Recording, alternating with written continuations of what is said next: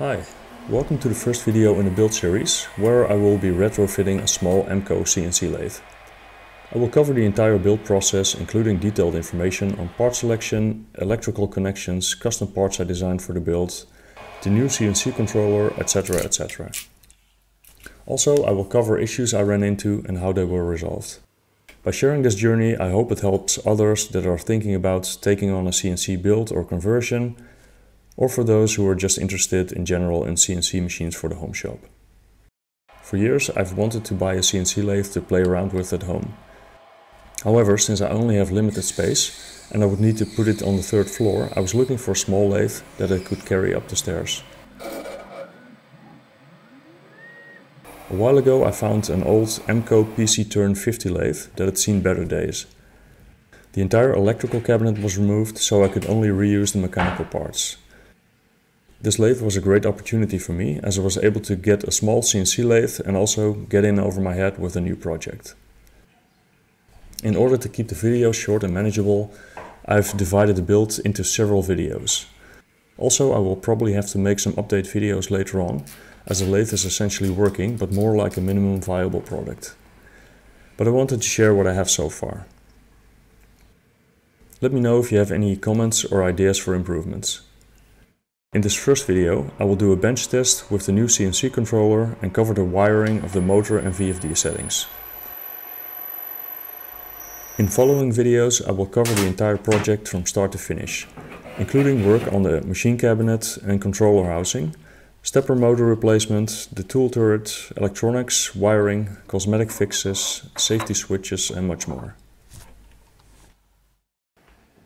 As you can see, there are no electronics left inside the cabinet.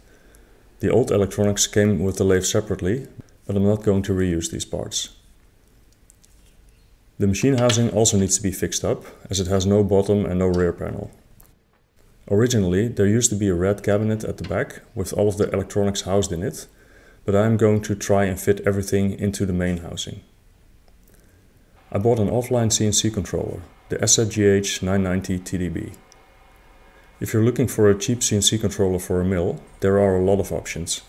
However, I found for lathes there are far fewer models.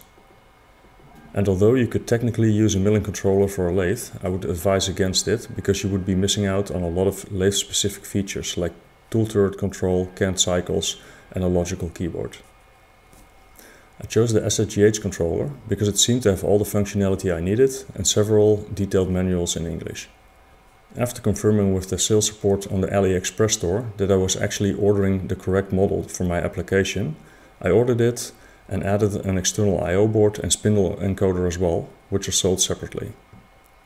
Even though I bought the low-end model, it still has a lot of features that you would only find on an industrial CNC controller, such as position feedback for the axes, a user-programmable PLC and macro support. It looks a bit like a classic Vanu controller, but in my opinion the SZGH interface is much more intuitive. By the way, I have no affiliation with this company whatsoever and I bought the unit with my own money. The price for the controller is very low at around 350 euros, but by the time shipping, import taxes and accessories are added, it will come to around 800 euros. I think it is worth it, but 800 euros is a lot of money for a DIY project. I will link pricing and part numbers for all components used in this build below in this video description. The controller comes with almost all of the wires you need. Only the one for the linear scales is not supplied, but I will not be using that anyway.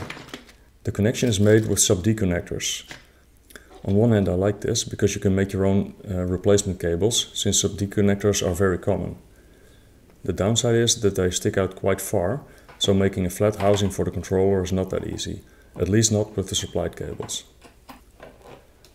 3 of the cables go to the I/O board, so you can use that to connect sensors, switches and external loads through the onboard relays.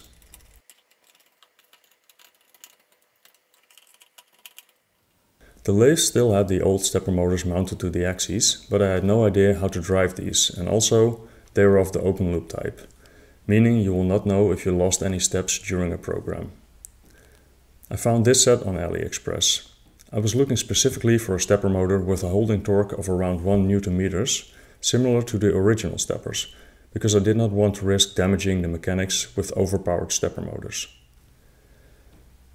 Also, there is limited size available for mounting the motors, so these look like a good fit. They are 3-phase motors, which is not the most common, but it does have some advantages. From what I've read, the 3-phase motors have a higher torque than 2-phase models at higher RPMs and also run quieter at higher speeds. I was looking more at the size and torque rating. The fact that these are 3-phase motors is coincidental. The steppers are of the semi-closed loop type, where the stepper communicates its position back to the driver, not to the CNC controller. They have an encoder on the back of the motor that communicates its position back to the stepper driver, which in turn can correct for any errors by steering the motor back into its intended position. I have more details on this in a previous video on the controller for my CNC router if you're interested. The motor has 2 cables to connect it to the stepper driver. The first cable has 3 leads for driving the motor and the second cable has 6 leads for the encoder. The stepper driver has a set of dip switches on the side, 4 of which are used to select the micro step setting. More on that later on in this video series. To find out what dip switches 5 and 6 were for, I did some Google translating with the Lens app. It turned out that switch 5 was to flip the direction of the motor. This is very useful as you can just flip the switch if the axis you're driving is moving in the wrong direction. With switch number 6, you can tell the driver if it needs to run in open loop or closed loop mode. You can also order a communication cable with these drivers to connect it to your PC and change parameters of the driver. I've not looked into this yet, but it is a nice option to have if you want to dig deeper into the driver settings and for troubleshooting. So it was time for some bench testing before mounting the components into the lathe. The manual states that you have to connect the CNC controller through an isolation transformer to avoid any electrical interference. I am not sure if this is really necessary, but to avoid any risk of damaging my new controller, I did end up connecting it to an isolation transformer. I mounted a wooden plate to the controller temporarily, so it would stay upright. For this test I'm using a generic 24-volt power supply. I will change this out later for a fanless model that can be mounted to a DIN rail.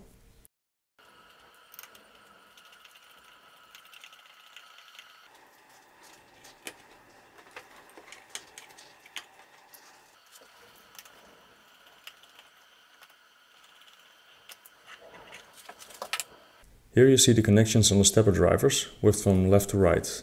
The 24-volt input voltage, the UV and W connectors for the stepper motor wires, the encoder connector, the alarm connector, which I'm not using for this test, the enable pins, which I also left unconnected for now, and lastly the direction and pulse signal wires coming from the CNC controller. All of the wires supplied with the controller are very nicely labeled, so this really helps and makes your life a lot easier when connecting everything. I will place a PDF on my website with the complete wiring diagram and I will update this if I make any changes later on. See the link in the description. This is the first test with just one motor connected. By pressing the manual jog buttons, I am checking if the motor responds properly to the signals from the CNC controller. This seems to work fine. The second bench test was with both the X and Z motors connected. Here I am running a test program that came pre-installed on the controller.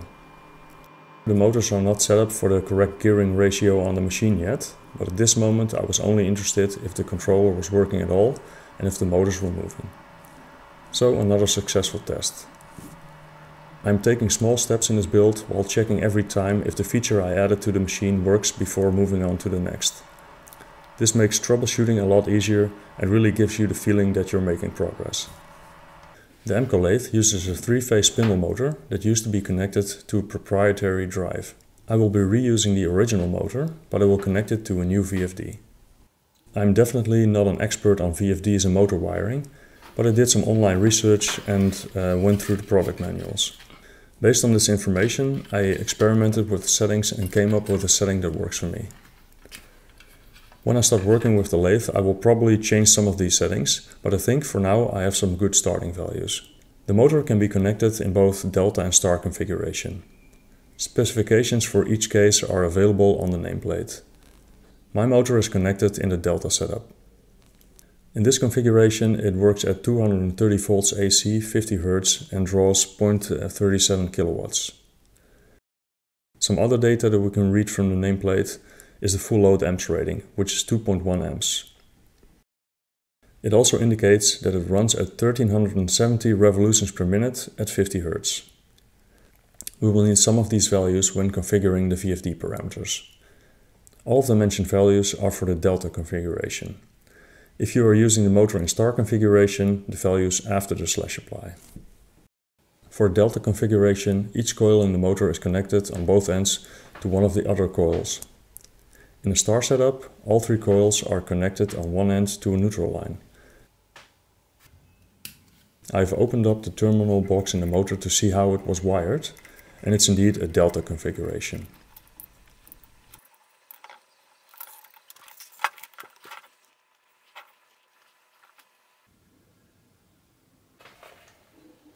Since I had it open, it was a good time to do some basic checks to see if there weren't any major issues with the motor, as I had never seen it running.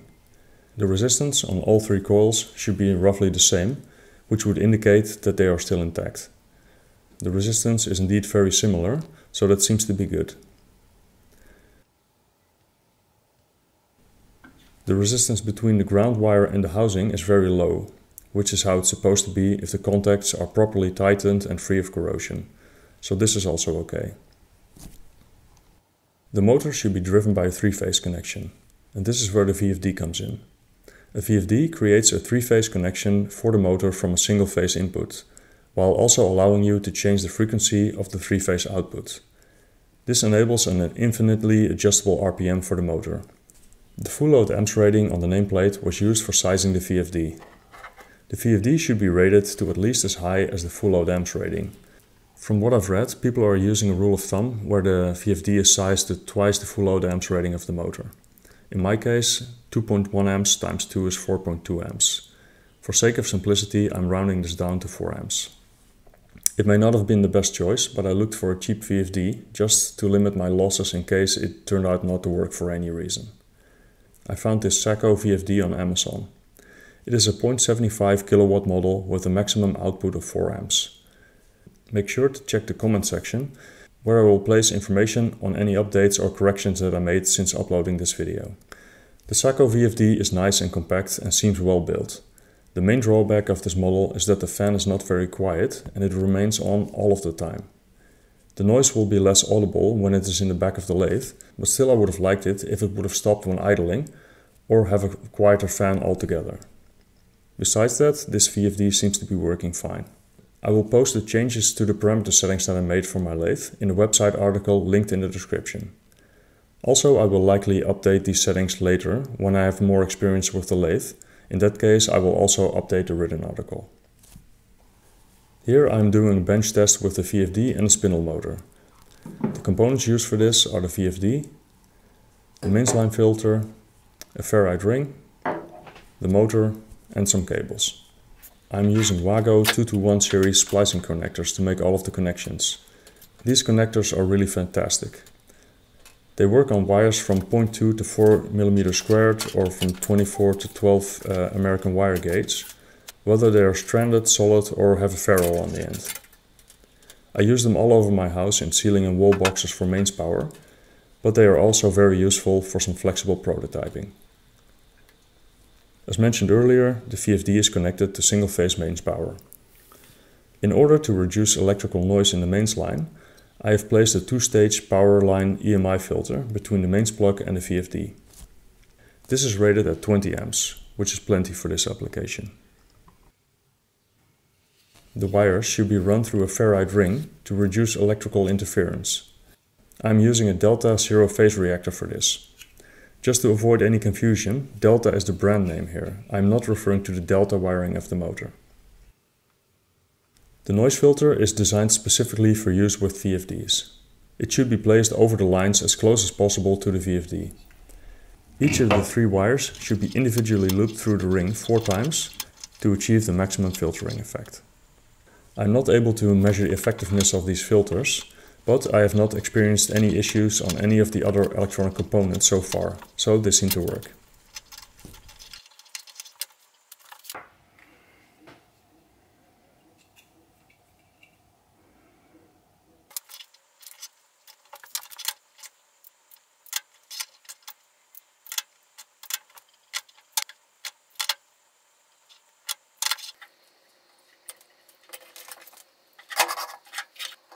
The motor is connected to the U, V and W terminals of the VFD.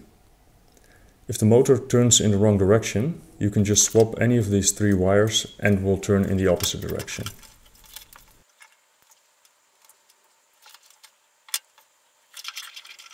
For now, I've made a couple of key changes to the parameters to get started. By default, the motor control is set to VF control, which is the most simple control mode. This works, but makes the motor emit a high-pitched noise. I changed the setting to Sensorless flux vector control mode, which made a big difference. It sounds much better now. This mode is an efficient method to control a motor and adapts to the motor dynamics without the need for an encoder feedback. I'm not going to pretend that I fully understand how this works, but the important thing is that it does work. Another thing that I changed was the carrier frequency. This is the switching frequency of the VFD. A higher frequency generates a cleaner waveform, reduces high-pitched noise from the motor and increases efficiency. There are, however, also downsides. It reduces the life of the VFD, generates more heat and increases EMI, which may affect the functioning of other components in the system. So there is a trade-off.